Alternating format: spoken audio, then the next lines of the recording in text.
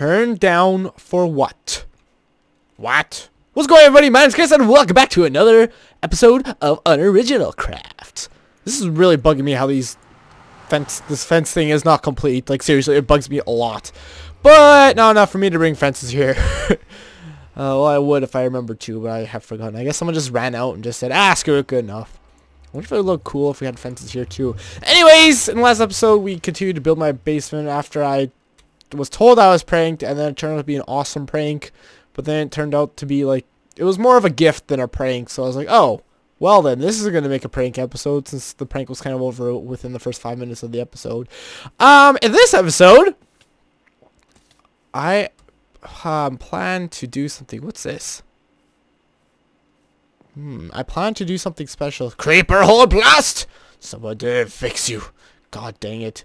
What the heck is this? Who's building the Great Wall of China? Hello? Okay, it ends there. Where does it go? Oh. Who did this? Where does this go? That's cool. I mean, kind of. Does it lead anywhere? Well, I'm already going on a tangent here. That ground needs to be leveled eventually by somebody that it might end up being me. It just kind of ends. It appears so. Well, I mean, that's some kind of village expansion. What about this? What about the Great Wall of Unoriginal Craft? Where does this go? Is this to defend from all the creepers? Did someone build this to stop baddies from getting in or something? It kind of looks like it, to be honest, judging by the fact that you can't get back in once you fall through. You know, lighting up the place also kind of works. They could totally get in that way. You have failed, placer of the Great Wall of Unoriginal Craft. You have failed me. Why am I not getting sounds? Oh, it's very quiet. Let's turn it up to 30. Does it keep going? Is that it? What? Holy! Where does it go? Is that anything? Doesn't look like it. There's a sheep just chilling. I'll combine the words cheap and sheep, and it came out as cheap. Where does this go? This doesn't look like a wall to prevent mobs anymore. What's this? Oh no! I've made a terrible mistake. Is there a reason this is walled off? What's through? Oh, well, it was an evil skeleton. I'm assuming this was probably done when the server just began. What the heck? Oh, that's the beacon. I was like, who the heck built a straight tower up into the sky? But no, that's the beacon. Right. Let's go this way. Is that it? It just ends? Okay, well, that was an adventure. I like little things like that, kind of. I mean, it was kind of fun to go on. A little adventure. Anyways, in this episode, I'm going to start off, and there's clay. I want it, but at the same time, I can't be bothered to do it right now because I have other matters at hand. I want to find a place where I could start to build, hopefully a community project where everyone will help out, maybe. And that is the Coliseum. I really want to build a Coliseum. I want to make it big. Bigger than your mom. I'm sorry. I want to make it huge. And by huge, I mean, I don't even really know how big I want it. Pretty, ooh. That's an unexplored cave. I'm surprised there's an unexplored cave so close to spawn still. But yeah, I want a Coliseum. And then what my plan is, I haven't actually discussed this build that I have wanted to do. My plan is maybe like every month we'll have like a tournament. Like, let's say we'll draw names from a hat, and let's say it'll be me versus Mr. Green Hippo, and then Kenny versus Jay, and then like they'll fight each other. What the heck is that? And then like the winner of like me versus Mr. Green Hippo will fight the winner of Kenny versus Jay, except like on a bigger scale where everyone on the server takes part. What the heck is this? What is this? I made a wooden flower. You likey? Jude the dude. What the heck is this? Oh! Wait. Is this the thing I built a long time ago? No, it can't be. Okay, never mind. Was that even on the server? Wait, does this go all the way down or does it just stop here? Because if it... I could have sworn at some point in the server I built... No, this does not look familiar.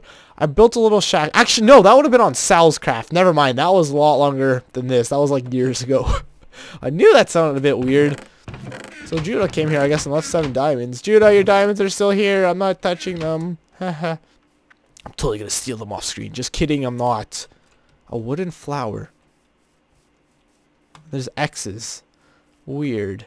Whoa, that frame rate lag. Alright, this is not exactly where I want it to go. Which way's towards spawn? It appears to be this way. Spawn is around 0, 0. It's not... Oh, there. It's right there. Okay. Well, I don't want to destroy Judah's thing. His thingamabob, his wooden flower. Ah, here we go. So initially, there's a giant field behind the spawn town where I was thinking about building a giant coliseum. And then Mr. Green Hippo came along. And oh, Mr. Green Hippo. He made this his massive freaking tree field. Like, this was all plains at some point, and then Mr. Green Hippo transferred it into his giant tree farm where he has millions of trees. I think this was it anyways. I'm assuming it is. He did give me permission, however, to burn it all down. Yeah, none of this really looks natural. And he told me I could chop it all down and all that. So, I'm going to do just that. Wait, I don't want to make all of these. We'll make 4 and see where that gets me. This is going to be fun and probably crash my computer. I definitely want those back. I'll take them both. Thank you. This is probably going to break the server, maybe. I kind of really hope not, actually. I have no idea if this is going to be even big enough. What does this say? Hippo's Forestry Forest. And my phone just went off. Crap. I'm going to turn that off right now. God dang Clash of Clans. No, I was wrong. That's Boom Beach telling me it is prepared. I've been playing way too many of these freaking games like that lately. Alright, let's just start burning this crap down. Forest fire. I should have definitely brought a bucket of water, actually. Yeah, mostly because of this crap. Oh no, I hear a creeper. That's bad. Where? That was a blind shot. I just closed my eyes because I was sneezing. Oh, there we go. Perfect. It's all burning down.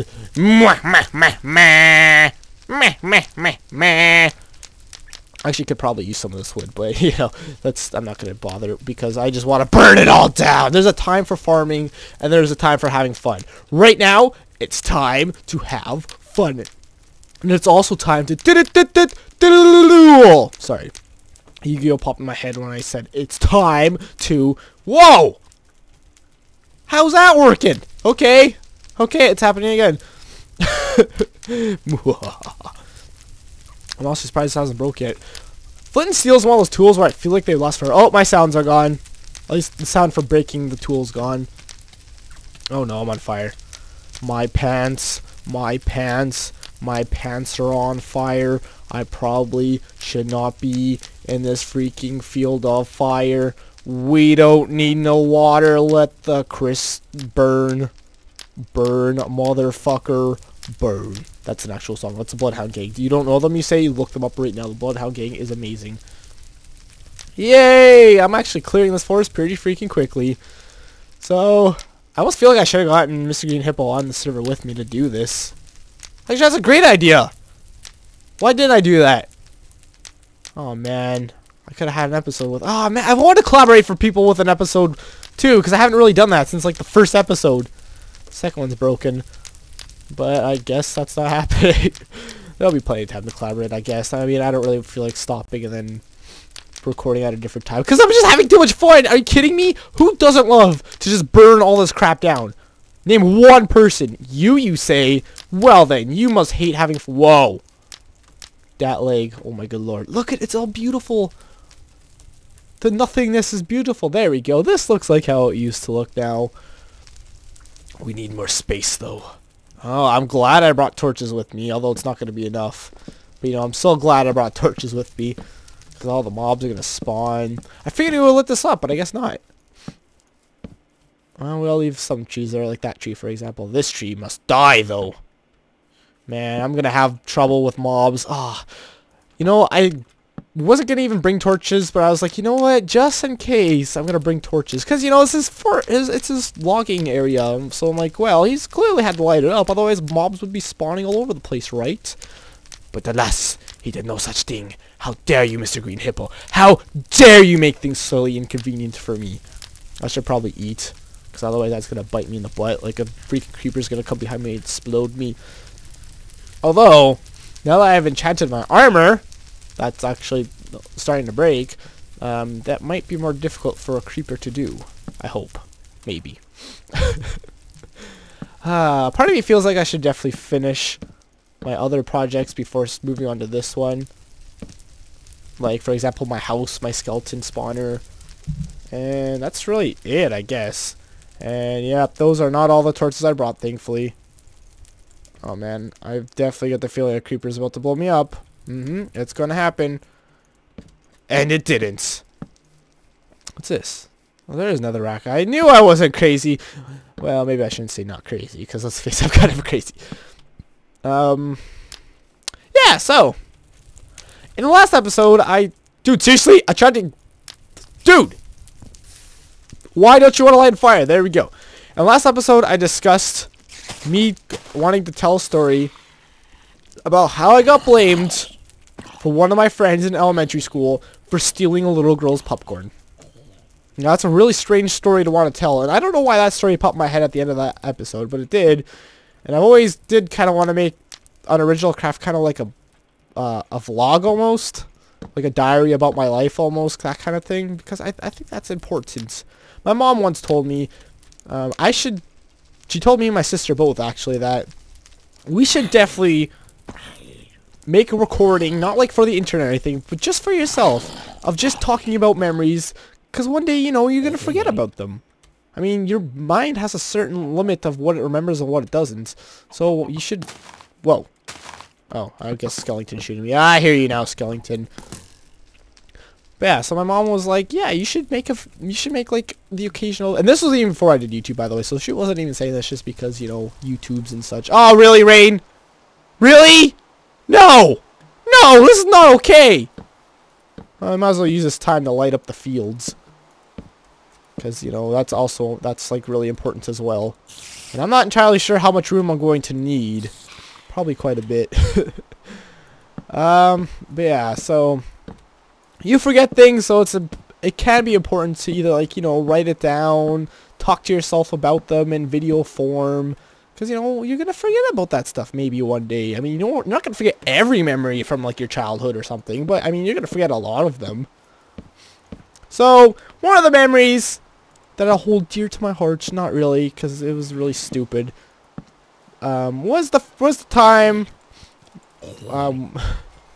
me and my friend were kind of stealing popcorn, although it was my friend and pretty much just me watching. Why am I trying to light this on fire? There's seriously no point. And that story begins with, in my elementary school, this would have been grade 1, 2, something like that. My school had a popcorn day every month or 2 weeks or something like that. My school would sell popcorn for like $2 a bag or something like that. I don't even remember how much was in a bag or something. I mean, my friend that I'm not going to name, that's name is Jason, we didn't get popcorn that day. Actually, I don't think I even liked popcorn. That's right, I didn't even like popcorn at the time. So I didn't even participate in this. I just kind of watched because, you know, I didn't need popcorn. I need to find a bed to sleep in. And, yeah, neither of us had money for popcorn. Me, obviously, because I didn't like it, but he didn't have money for popcorn. And so we had the great idea of, hey, let's just steal someone else's popcorn. And, I think what it was, I remember doing this twice to people. We would go up to people, we'd be like, hey, can we have a handful of your popcorn? And, you know, we're kids, so we're all cynical and mean about it, so everyone's just like, yeah, sure, here, have a handful of my popcorn. And then we would take the popcorn and run with it. Or he would really, and I would just kind of follow. I don't remember having any first-hand thing about this. And so we did that once, and then, like, it worked out swell. He ate it, and I just kind of watched because, you know, I didn't like popcorn. I don't know how many times I have to mention I don't like popcorn, but I didn't like popcorn at the time. And next up we go up to a little girl. Well, I say little, but I mean she was our age.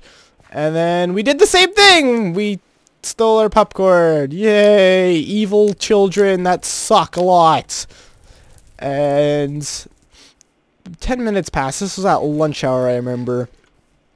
Dude, did that fire go out? No, it didn't.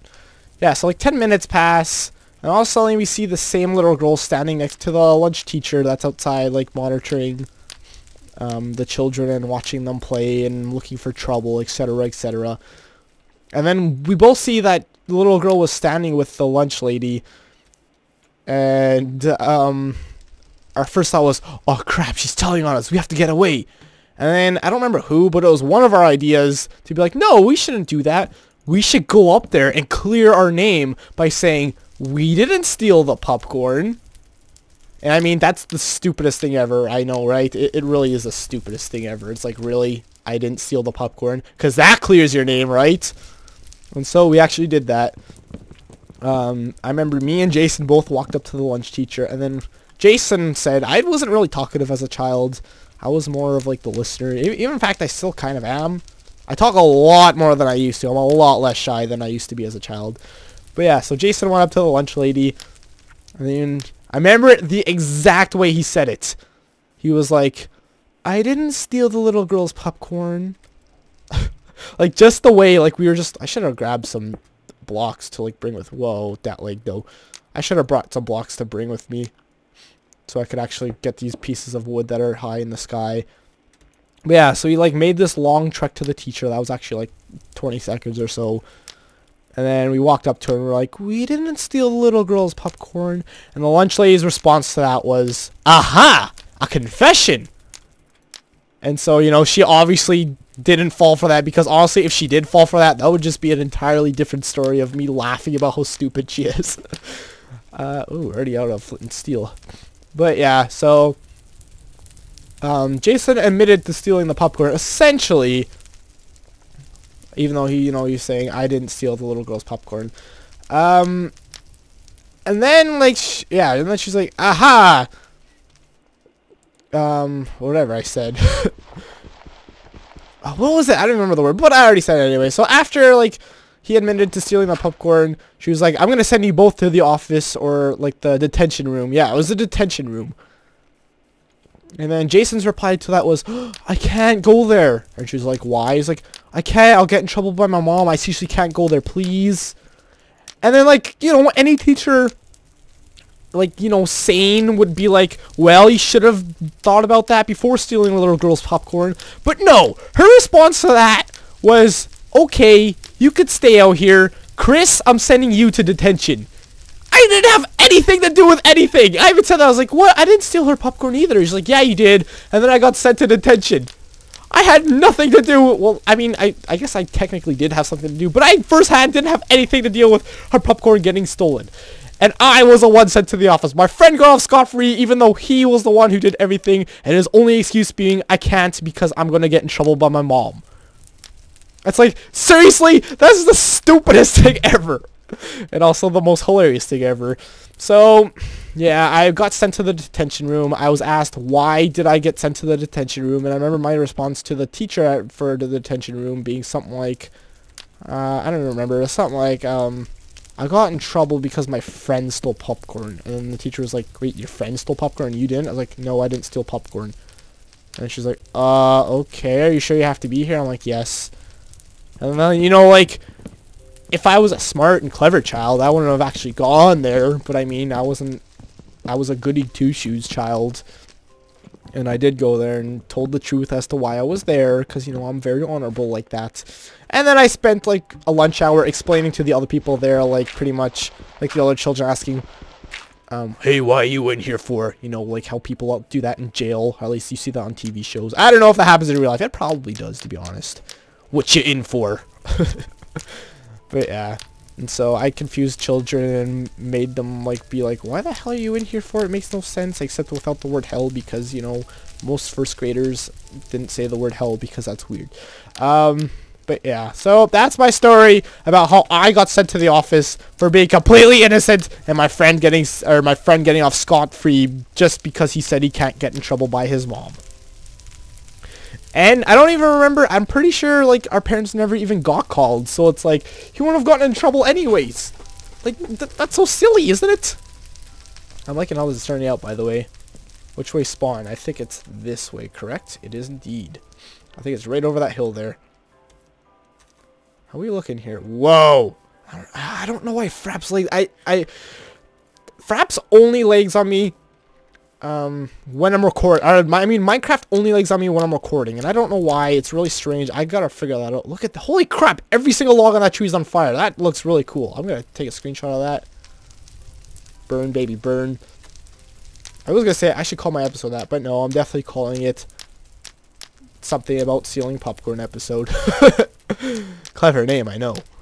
But yeah, so that's my story. For the first, well, this is a different story right here. It's a pretty short one. For the first like 3 years of my elementary school life, I was one of the bad kids. As in, I didn't care. I was really as bad as a first grader could be. I was doing cocaine every lunch. I'm just kidding. No, I would never do that as a first grader. That's for second grade kids. I'm just kidding again there. I've never tried cocaine in my life, okay?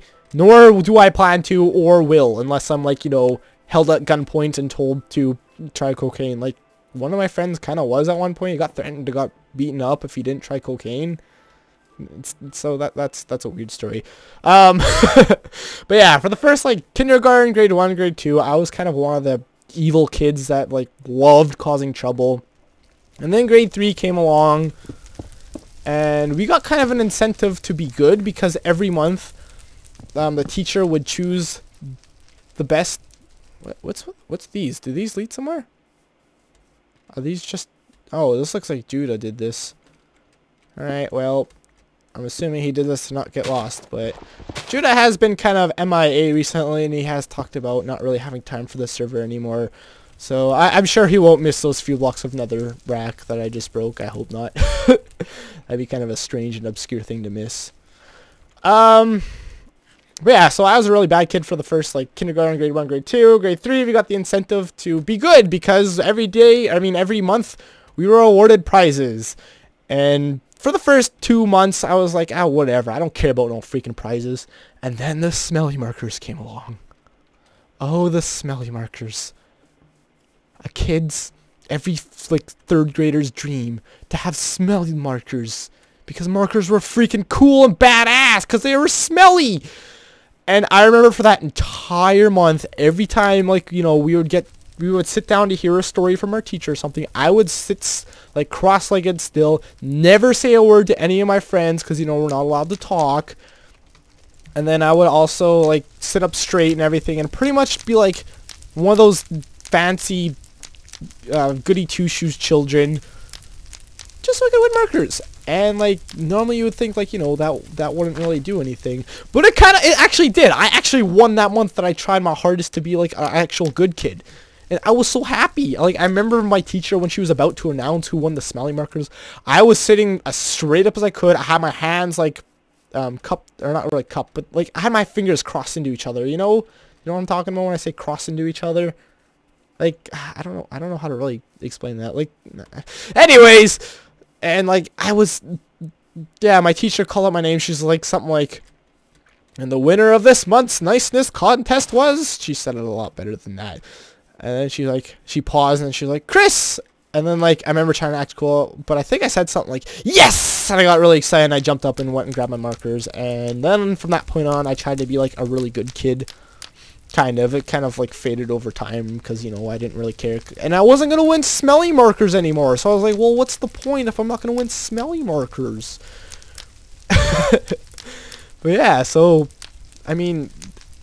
winning prizes shouldn't be an incentive to being a good child, but it was for me, and it totally worked. And it was actually, I gotta say, that was a pretty brilliant idea to make, like, you know, at least some children behave in class, because, hey, it worked on me. But yeah, so I burnt down this field, and that's really gonna be it for this episode. That was fun. This entire episode was just me burning down a field of trees. Look at it, it's so nice, it's so beautiful. I definitely gotta choose a spot towards the center of this landmass. for the Coliseum? I think it'll be around here somewhere. Let's do this. And then we'll do something like this. So I could perhaps find this location again. I have no idea if that's the actual, like, correct distance. But whatever, I could always just build up the land around it, to be honest. This field is actually not as big as I remember it being, so I might not even use this for my Coliseum. Just kidding! That'd be so mean of me to, like, burn down Mr. Green Hippo's farm, his, like, tree farm like this, and then not even use it for my Coliseum. By the way, I'm on with no one today. Yay! No one's actually logged onto the server. I've been on the server almost all day today. I'm also recording a new application video, which, by the way, I should have probably mentioned this at the beginning of the video. By the time this is up, the new application video will be up. So if you've been wanting to, like, you know, if you were thinking about applying for Unoriginal Craft, check out the new video. Some questions have changed. Some requirements have been adjusted. And it's actually a lot better of a video. The first application video was just me walking around an empty server being like, does anybody want to play with me? And this new server video is pretty much me showcasing everyone else's builds in creative mode. I totally cheated. Actually did. I went to creative mode to fly around pretty much and showcase people's builds properly. Because walking around just wouldn't really do them justice, I guess. Although I guess I could have made it work out, come to think of it. So maybe I shouldn't have gone into creative mode. But too late now. Check out that video, even if you're not interested in applying. It took about 5 hours to make, so yeah. I put a lot of work into it and almost worked on it all day. Thank you guys so much for watching, though. If you enjoyed it, please feel free to leave a like if you haven't already. My name is Chris. Hopefully we'll see new members on the server soon. And I guess I'll talk to you guys later. Goodbye.